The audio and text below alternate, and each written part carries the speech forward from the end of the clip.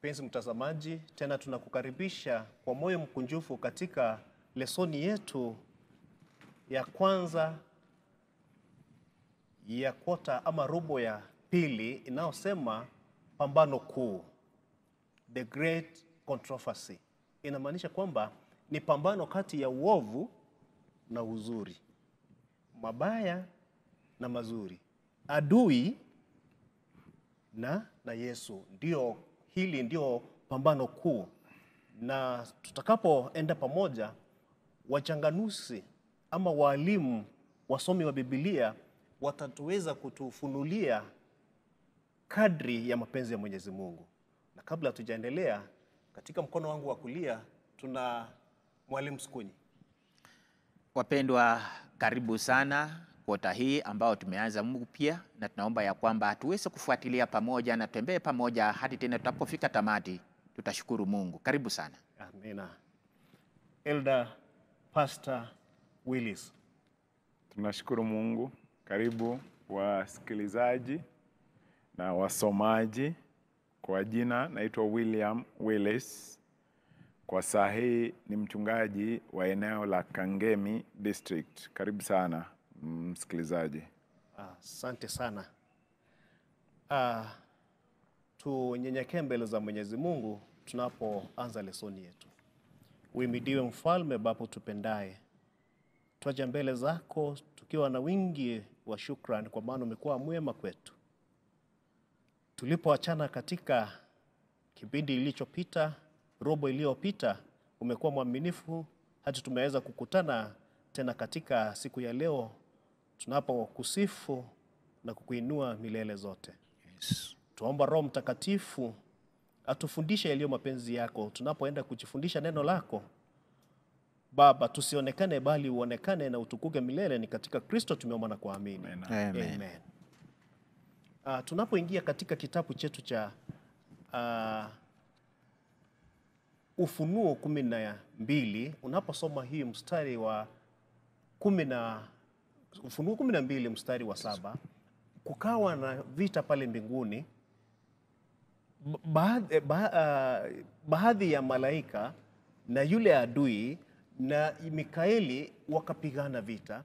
Tunaona kwamba Mikaeli akaweza kuwa mshindi. Pastor, kwa nini hili pambano likawa? Ndio tunaona kwamba inaitwa the great controversy. Na swali lingine labda linalokuja, hii vita ilianzia wapi? Na kwa nini hii vita ikawa? Asante mwalimu. Inaitwa vita kuu, inaitwa vita katikati ya mema na mabaya. Inaitwa tumaini kuu, inaongelea sura moja. Mtu akaswalisha, ukiangalia Biblia inatufunza nini? Central theme. Mwingine akajibu akasema ni Yesu, mwingine akasema ni mpango wa wokovu, mwingine akasema ni msalaba. So ninapoulizwa ilianza aje vita kuu, tunalipata katika vitabu vitatu kwa Biblia ambao ndio chanzo tunatuambia. Kwanza ni Ufunuo, ambaye inasema kulikuweko na vita mbinguni Mikaeli. Hiyo ni Ufunuo 12:7 ukiteremka chini. Na Isaya anaongelea na Ezekiel anaongelea akituambia kuna mwanaume anaitwa Lucifer ambaye alifungua vita dhidi ya Mwenyezi Mungu.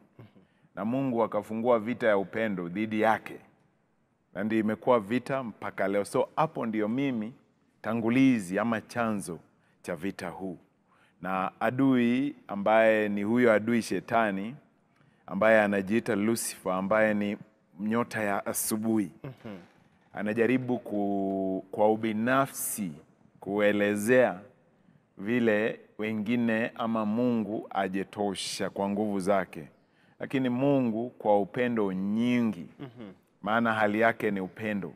Anajaribu kudhihirisha, na umejua ni vita, maana tukitaja vita ni ya wanajeshi. Wanajeshi sio wa kucheka, wanajeshi ni wanaume wa vita.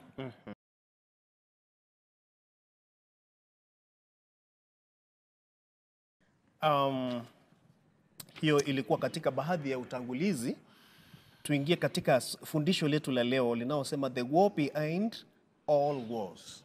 Mwalimu, nilikuwa na kitu hapo Tangulizi la nyongeza ya kwamba Mungu ana tabia zake za kipekee. Na tabia zake za kipekee alikuwa amemwekea Lucifer kama nyota ya asubuhi, inang'ara, inaimba mara 7.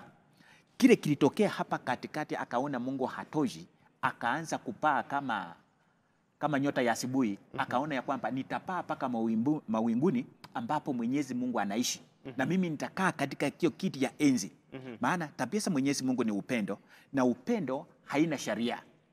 Haina sheria. Sasa aliona ya kwamba kile Mungu anaendelea kupenda, na vile Mungu amependa watu wake na anampenda yeye, na Mungu ni mpole, akaona ya kwamba mahali ambapo hapana sheria mimi nitainuka.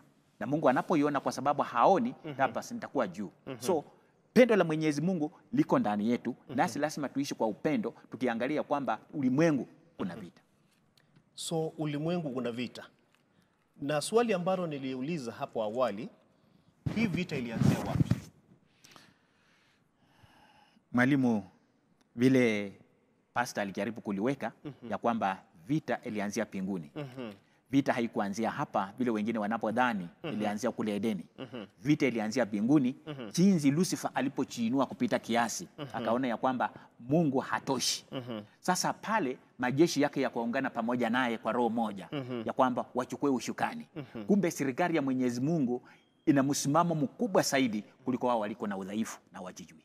Asante. Ndipo kitabu cha Ufunuo 12 mstari wa 7 inasema, kisha kukazuka vita mbinguni, Mikaeli na malaika wake wakapigana. Hilo choka mkuu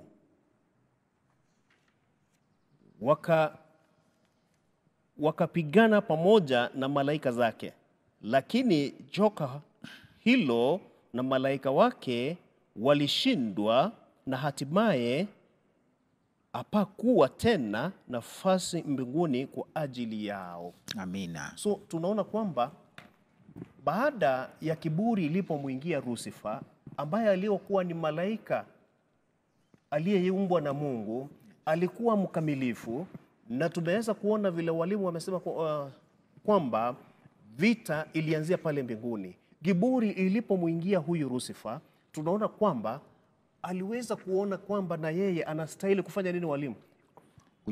Kuabudiwa, achukue katika nafasi ile ya Mungu, ndipo naye aweze kufanya nini? Kuichukua, aweze kukaa katika kile kiti Mungu alikuwa anakikalia, kiti cha enzi. Ndiposa tunaona kwamba hapo vita ikatokea. Na hizi vita ambazo ziliweza kutokea, yeye alikuwa amekasirika sana. Alikuwa anataka aabudiwe. Lakini tunaona kwamba Mungu alimpatia muda wa kufanya nini? Kumuonesha upendo. Upendo ule hadi ukazidi wakati anapowadanganya viumbe vingine ama ni malaika wengine pale mbinguni kwamba Mungu si wa haki. Mungu anakuanga ni dictator. Na haya yote yalikuwa ni kinyume. Ndiposa tunaona kwamba Mungu jaribu kumpatia nafasi ya kutubu na kujirudia, kiburi ikamuingia. Ndiposa akamtuma wapi? Alifukuza pale mbinguni. Kwa sababu iwapo Mungu angemuondoa katika kipindi kile, tunaona walimu kwamba angeweza kufanya nini? Kweli angekuwa na ukweli fulani kwamba Mungu ni nani? Dictator. Ni katili. Mungu ni dikteta. Lakini kwa sababu ya upendo akaweza kumuondoa pale. Sasa swali langu walimu ni hili. Mwalimu Willis. Nakusikia mwalimu. Hapa duniani wakati mbinguni nafasi yake ilikosa, hapa duniani kulikuwa ni biba la takataka la kutupa atupwe huko? Wow. Nashukuru sana mwalimu. Mauliza swali nzuri na tamu inayotupa kuwaza. Nikifungia pia kwa utangulizi, nitaje kuwa amekuwa na hasira, amefungua vita na walioko mbinguni. Na Mungu alipeana kitu inaitwa uchaguzi. Kizungu anaweza isema choice. Free will choice. So wa mbinguni wote, ndio maana hata alipata malaika wakamfuata. Maana alipeana hiyo uchaguzi ni upendo. Mungu anapotupea uchaguzi anatupenda. Na alipewa. So yeye akafungua vita, sio binguni tu. Hebu angalia, alifungua vita binguni, hapa duniani Yesu akamfuata. Bado akamweka kwa msalaba na akamua. Mara zote adui apendi watu wa Mungu. Na kwa hasira nyingi ndio maana anawasaliti, ndio maana anawaua. Ameua mamilioni kutoka mwanzo. Angalia kundi la ili wanao leta uiwisho, reformers, wanaposimama. Angalia the wilderness, aliwapersecute, aliwatesa kwa hasira. Angalia vile Biblia inapokuja kutafsiriwa. Na ukisoma kitabu ambalo limeandikwa na Ellen G. White kwa Great Controversy, ambaye ni vita kuu, kitabu kando tu hata lesoni yetu, inasema Biblia ndio authority, na unapolifunza ulifunze kama Biblia, ujue ndio msingi na msimamo ambaye inatukuisha kiimani kwa Mungu. Mungu akaamsha kanisa la Kiadventista ili iwe taa. Maana hapo mbeleni ukiangalia, aliingia kwa dini na akabadilisha dini, na dini ikawa inamwabudu kuliko kuabudu Mungu. So kanisa litasimama, na limesimama na habari ya Injili ya Yohana, Mfunuo 14:6 mpaka 12, ambayo itang'aa kwa duniani kwa tuabudu Mungu, tusiabudu adui. Tumheshimu Mungu, tusimheshimu adui. Na vile niliulizwa, alitupwa kwa taka. Ulipoangalia alitupwa kwa taka, sio kwa taka. Amepewa free will, uchaguzi. Mungu anapigana vita yake kwa upendo. Na hata sisi pia tunaweza pigana vita yetu kwa upendo. Naweza sema hiyo, mwalimu. Kwako tena. Asante sana. Mwalimu Skunyi. Naam. Tunaona kwamba huyu Lucifer ni mdanganyifu. Na Yesu ama Kristo tunaona anafanya nini? Anashinda. Kweli. Lucifer wakati anapoanza vita alikuwa anajua kwamba hatafanya nini? Atashindwa. Na mbona akaweza kuingia katika hali hiyo ya vita? Mwalimu, kila mara watoto wanajaribiwa shule. Na wanapojaribiwa shule, sio wote wanapita mtihani. Wengine wanaanguka, wengine wanaendelea. Na Lucifer aliposimama akaangalia ya kwamba yeye anaweza kuonekana, na Mungu amesema ya kwamba yeye halazimishi. Mungu sio kulazimisha. Vile mwalimu alitangulia kusema free choice. Na yeye akaamua kuenda mkono wa kushoto. Akasema hapa ndio kutakuwa kwangu. Vile Lutu alichukua kwenda kule wapi? Sodomu. Mungu hakumpinga. Yeye alichukua kwenda huko. Lakini unaona wale ambao wanachukua kwenda mkono wa Bwana ndio wanapata useevu na umaarufu na kusimama wima katika neno la Bwana. So neno la Bwana pekee ndio litatupatia ushindi. Na neno la Bwana ndio msingi wa maisha yetu, maana lile ndio lituumba sisi. Lakini tunaona ya kwamba shetani amerushwa hapa ulimwenguni ili aweze kuchukua utanganyifu na kuwakosesha watu wa Mungu kurudisha mahali ambapo wako. Na mwishowe anapokurudisha mahali hapo tena naenda kushitaki kwa Mungu. Anasema huyu, angalia, ulisema ni wako, ako wapi? Kumbe duniani hii Yohana wa kwanza 5 anasema ya kwamba tunajua kwamba sisi ni wake Mungu. Sisi ni wake Mungu. Lakini duniani ni ya waovu. Shetani ako hapa kutanganya watu wa Mungu ili tusiweze kurithi ufalme wa mbingu, sababu sisi ni wapitaji. So kwa hivyo tunapojipa moyo tukiwaona ya kwamba Mungu alitushindania na akakuumba, tena atatushindania tunapokuwa katika majaribio. Mungu tena atatupigania tuweze kushinda. Amen. Hapo tunapoangalia katika hili fundisho Mwalimu Willis, tunaona kwamba sisi tumeumbwa katika hali, sisi umbo letu na la Mwenyezi Mungu huwa linafanana. Ni kifipi hapa sasa, na ndiposa sasa tunaona kwamba kiburi imeingia. Mtu ambaye anaomfanana Mungu tena anamuhasi Mwenyezi Mungu. Wow, tunashukuru. Ameuliza swali, mwalimu ameuliza swali. Kiburi inaingiaje? Hii uchaguzi wetu tumeachiliwa tuchague, kutupea uwezo wa kufanya uamuzi. Hata shetani, maana Mungu ni pendo. Pendo hiyo, angalia, badala ya kukubali upendo itawale maisha yetu, inazaa sio kutoka kwa upendo, lakini kutoka kwa ubinafsi na kutoka kwa hiyo hali ya dhambi ya kishetani. Kiburi iliingiaje? Kiburi ilipatikana moyoni, Biblia inataja, ilipatikana moyoni mwa Lucifer. Akajiona hafai, akajiona anataka kuwa mkubwa zaidi. Hakukubali kuwa na sura ya Mungu na mfano wa Mungu aliyopewa. Na kwa sababu kuna uchaguzi, kuna uzito. Nitaje tu nikielezea, unaangalia vita kuu, tunapoongelea vita kuu vile iliingia, ndio vita ikazaa vita zingine zote mpaka leo. Na kuna vita kuu inakuja dunia pia inapomalizwa. So kiburi imetawala dunia. Na kiburi inapotawala dunia, Yesu akija duniani analeta unyenyekevu ambaye ni dawa ya kiburi. Unyenyekevu, uvumilivu, kuna perseverance, kuna humility, kuna patience ambaye Yesu alidhihirisha kwa nguvu zake, na hiyo ndio dawa ya kiburi. Asante mwalimu. Tunaona kwamba planet Earth has been involved, ambayo ilikuwa ni kamilifu mbele za Mwenyezi Mungu. Mungu aliumba mbingu na nchi na vyote vilivyomo vikiwa katika hali ambayo ni ya utakatifu. Uzuri, ndio.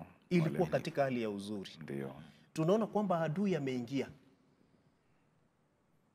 Adui anapoingia ameharibu ule uzuri wa Mungu ambao aliweza kuweka kufanya nini? Kuutengeza ama kuumba.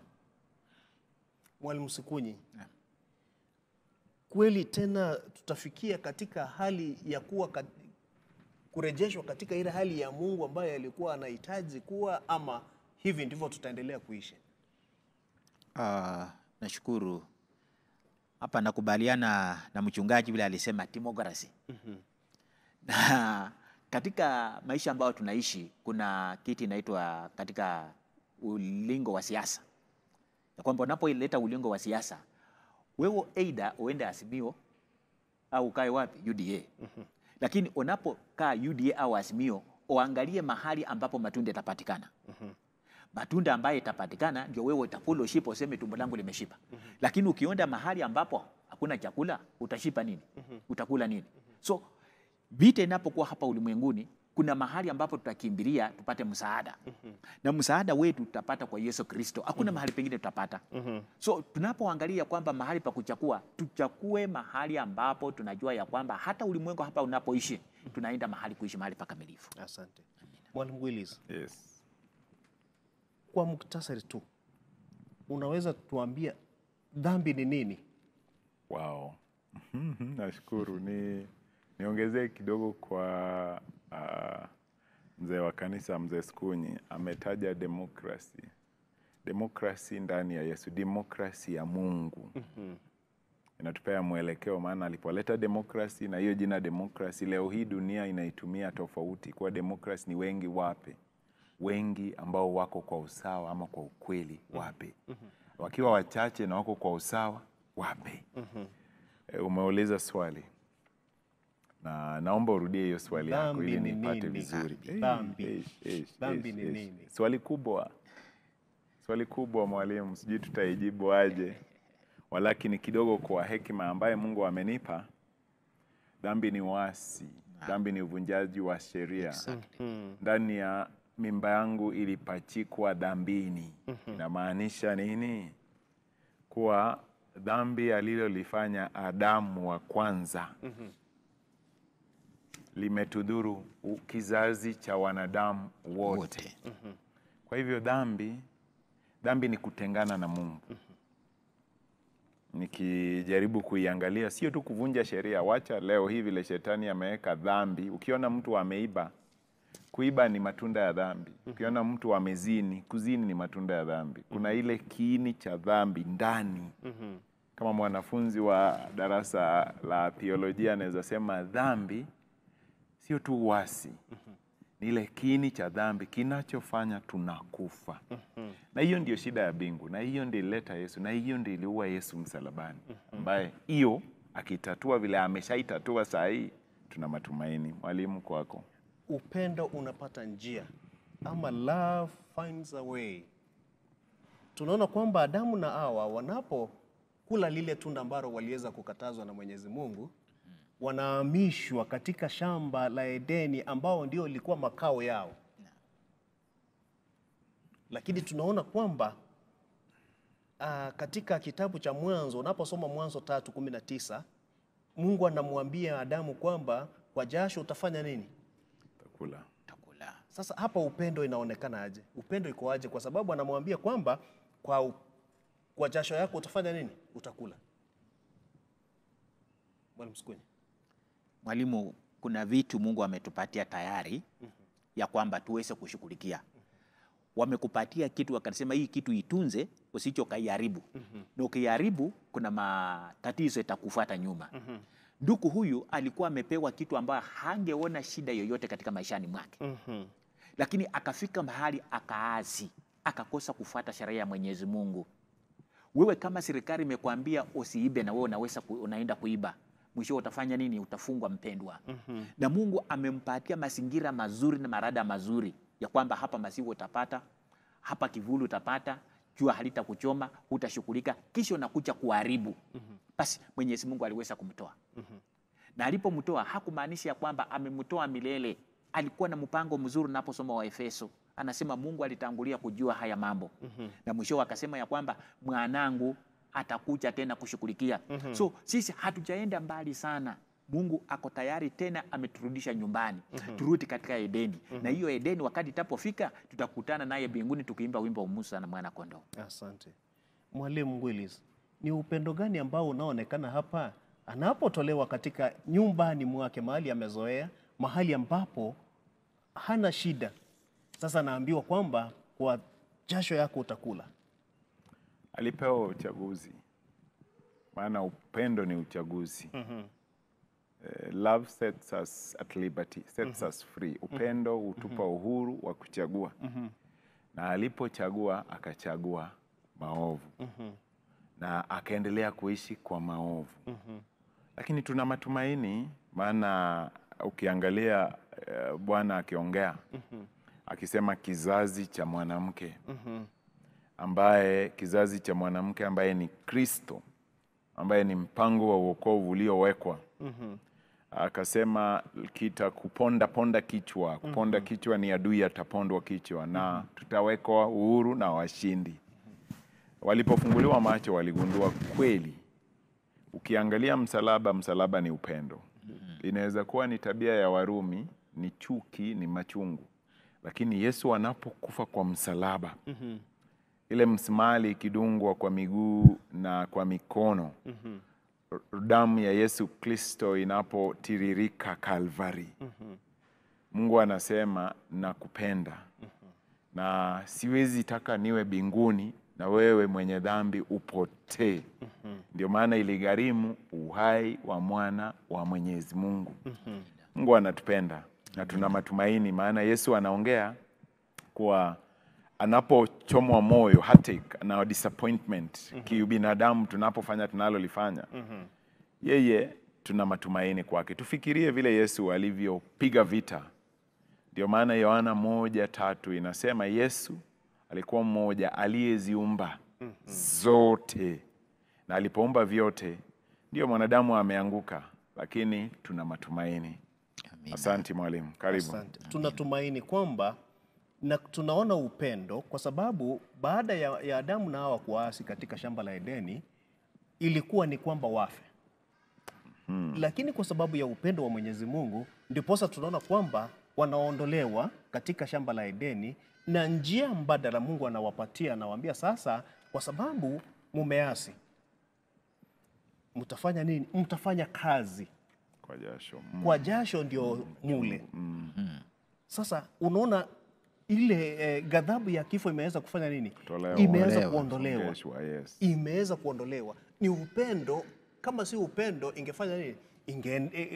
Angewaua na afanye nini na umbe wengine. Lakini kwa sababu alikuwa anapenda Adamu, ndiposa tunaona kwamba anamuondoa katika shamba la Edeni asiendelee kufanya uovu, akiwa amempatia njia nyingine ya kufanya wokovu. Ndiposa tunaona kwamba anafanya kafara katika shamba la Edeni, ambayo iliyokuwa inamaanisha kwamba tunaposoma katika kitabu cha Warumi inasema kwamba hakuna dhambi haingeondolewa pasipo umwagikaji wa nini? Damu. Wa damu.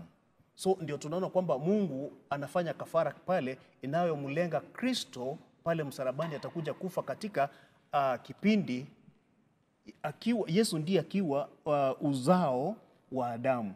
Ndiposa tunaona kwamba anamwambia sasa katika Genesis chapter 3 verses 15, now God is speaking to the serpent. Anamwambia kwamba wewe nimeweka uadui wewe na uzao wake. Uzao wake ni nani? Ni Kristo. Atakuponda kichwa chako, naye utamuuma wapi? Kisigino. Ndio tunaona kwamba ukweli anamuuma kisigino, anamweka pale msalabani, lakini haiishii hapo. Yesu anamshinda katika hali ya kufufuka. Penzi mtazamaji, ni lezoni ambayo ni nzuri sana. Tunaona kwamba kupitia kwa Kristo tumeokolewa. Ni kwa sababu ya neema tumeweza kufanya nini? Kuokolewa. Unaposoma katika kitabu cha Waefeso 2 mstari wa 8 na 9, kwa neema tumeweza kuokolewa. Si kwa matendo yetu ambayo tumeyafanya mazuri, si kwa uzuri ambayo unaoonekana, si kwa masomo yetu. Ni kwa sababu ya upendo wa Mwenyezi Mungu ndio umeweza kutufanya nini? Kutuokoa. Na ameweza kutoa Kristo pale msalabani, akafa, akafufuka, akaenda mbinguni, na saa hizi leo hii Kristo amekaa mahali patakatifu akiendelea kutuombea mbele za Mwenyezi Mungu. Mwalimu, hapo kitoko tu tunaona ya kwamba Yesu anapomaliza vita na kuandamana na malaika hati kule mbinguni. Katika Ufunuo anasema ya kwamba katika ulimwengu wa pingu huu ambao anaenda kuunda upya, hangetaka yeye apaki huko peke yake. Anataka wanadamu wote wachukumike pamoja na yeye kule mbinguni ili waweze kumshukuru Mungu wakimuimbia pamoja. So ni jambo letu ya kwamba tuweze kumtegemea huyu Mwenyezi Mungu, maana tayari ameshashinda vita. Na tukiwa ndani yake tutashinda vita. Na mimi nashukuru sana. Ayubu anasema ya kwamba hata ngozi yangu ikichafuka, ngozi yangu ikichupuka, niko na hakika nitamuona nani? Mazi ambaye anaishi. Which means anaelewa ya kwamba Mungu alienda kuandalia makao na sisi tutaishi pamoja naye. Majaribio haya ambayo inakuja yapo, lakini tukiwa ndani ya Yesu tutashinda. Maana anasema ya kwamba yeye alishinda vita na tukipe moyo na sisi tutashinda tukiwa ndani yake. So kwa hivyo tunapoendelea kuisha katika pambano kuu hili, tunapokuwa ndani ya Kristo, tutakuwa washindi na tutamshinda huyu ibilisi, tutaenda kwa makao makuu pamoja na Mungu. Amen. Katika kuhani kuu tunaona kwamba Yesu anapofufuka, anapoenda pale mbinguni, amekaa patakatifu, amevikwa na Mwenyezi Mungu katika vazi la kuhani kuu. Ili kuhani inamaanisha nini, mchungaji, tunapomaliza? Asante. Lesoni ya vita kuu inasema vita dhidi ya mazuri ama mema na maovu. Tukisikia hiyo, maana nimesema vita ni ya wanajeshi. Na tunapoongelea hii vita kuu, kuhani lazima awe kiongozi na atuongoze. Kuhani ikitajwa inatupea picha nzuri ya kumuona kuhani na nguo lake nyeupe, la kumuona kuhani na mambo ya wokovu kwa sababu ya damu inayomwagika. Hii ni ishara, ina maana fiche. Naposema pia ni mwanajeshi, ni ishara, ina maana fiche. Maana Mungu anaposimama kama kuhani, yeye ndio muumbaji. Na anaelewa kweli adui, vile kuhani anaelewa kweli dhambi. Lazima asimame, awe katikati wa kutuunganisha. Ile nguo ni utakatifu. Ile nguo inasimama mahali pa Yesu. Na nguo yenyewe ni tabia nzuri, kuishi kwa imani, sio kitabia ya kushika sheria ya shetani ameweka, sio hukumu ya kutisha wenye dhambi ambao wataangamia. Tukisema hukumu kwa wao wanaookolewa, ni habari nzuri na habari njema. Angalia tabia ya Yesu. Angalia maana yeye ni kuhani kwetu. Inatufunza nini? Kutoamini uongo wa kishetani. Amekuwa muongo kuanzia mwanzo. Angalia vile alianza, hatutakufa, tunakufa na tutakufa. Angalia vile alianza, sheria za Mungu haziwezi shikwa, zitashikwa kwa wao wanaookolewa, kwa nao wanaobadilika. Kama Waadventista, kama viongozi wa kanisa, angalia vile tunaongelea nguo, ambaye ni tabia nzuri ya Yesu ndani yetu, ambaye inatupa ushindi kama makuhani. Leo hii ndio maana Petero akatuita makuhani. Nikipeleka mawazo, hebu angalia Walawi 17, msomaji, 11. Inaongea kuhusu uhai wa mnyama, damu. Inaongea kuhusu kifo cha mnyama. Ukiunganisha Walawi inasema kweli, na uangalie Yohana 6 inasema kuwa we must eat, lazima tukule ile nyama na tukunywe ile damu. Hii ina ishara gani na inamaanisha nini? Msomaji, ulifika Walawi 17, 11. Okay. Na Yohana, nimesema Yohana ngapi? 6. But sasa 6 inaongelea kuhusu kula mwili wa Bwana. Inasema, yes, msomaji, naomba nisome. Itakuwa hivyo kwa sababu uhai wa kiumbe umo katika damu. Nimewaekeza kuondolewa damu madhabahuni ili kufanya ibada ya upatanisho kwa ajili ya roho zenu, kwa sababu damu hufanya upatanisho, maana uhai umo katika damu. Nashukuru sana, yeye imeweka vizuri. So kuna kukula mwili na kukunywa damu. Hiyo ni ishara ya kukula meza ya Bwana, ama kutumia meza ya Bwana ambayo inatutakasa. Na umeuliza kuhusu kuhani. Leo hii kuhani wengi ama wachungaji ama maelders ama wazee wa kanisa ama viongozi, tunaishi kwa uongo wa kishetani, uoga wa kishetani, ubinafsi. Tunaishi kwa kubeba guilt, ile inaotusumbua moyo, na aibu na tabia mbovu. Lakini kama kuhani, Kristo alipokuja kama kuhani, aliishi kwa ukweli, na wanaoongoza kanisa la Mwenyezi Mungu wanafaa kuishi kwa ukweli. Amina. Kwa uoga wa kumwogopa Mungu, sio kuogopa hali tulio nao kuwa wataniona, sio ubinafsi, hali ya kujitolea, self sacrifice ama selflessness, ambaye Yesu alitimiza. So umeuliza kuhani, angalia kazi ya kuhani, intercedes. Kwa hivyo tusimame katikati ya walimwengu ambao wanaoangamia, tuambie ukweli wa Mungu, na maana Kristo ametawala na roho wake leo hii atatawala. Tutaishi kama kuhani wa kuintercede, ama msimamizi katikati wa kupitisha, kutoa giza, kuleta mwanga, kupeana kinga kwa wanaookolewa. Asante mwalimu. Asante mtazamaji kwa kutufuatilia, na asante sana kwa muda wako. Mwalimu Sikunyi, Mwalimu, jambo lako la mwisho. Mwalimu, ningependa tu kuangalia ile fungo Petro anaposema ya kwamba nyinyi ni wateule, kohani. Amina. Na mnapokuwa makohani na wafalme na watakatifu katika nyumba ya Bwana, nyinyi ambao mnasimama katikati ya malengo, mahali ambapo kumefunjika, lazima mnapokuja kushughulikia jambo, mnashughulikia kwa busara kama wazee wa kanisa, sio kulala upande na upande, kwa sababu sisi tumekuwa makohani. Na tunapokuwa makohani lazima tushughulikie jambo hili kwa usawa vile Yesu mwenyewe alishughulikia. Yesu hajawahi kuwa kushoto wala kulia. Hajawahi kuwa na tabia mbili. Nguo yake imekuwa nyeupe na hata waleo. Je, sisi ambao tunaishi siku ya leo ni weupe kama Yesu Kristo tunapoongoza kanisa? Lakini mwalimu, kuongezea tu kidogo, tunaona ya kwamba Yesu anasema ya kwamba wale ambao wameshaanguka, wale ambao hawajapata nafasi kuona mwanga, Yesu amekuja ili waone mwanga. Na bila amekuja ili waone mwanga, watubu dhambi zao na wamrudie. Na anasema wanapomrudia hata yakumbuka tena yale maovu na maafa ambayo ulifanya kule nyuma.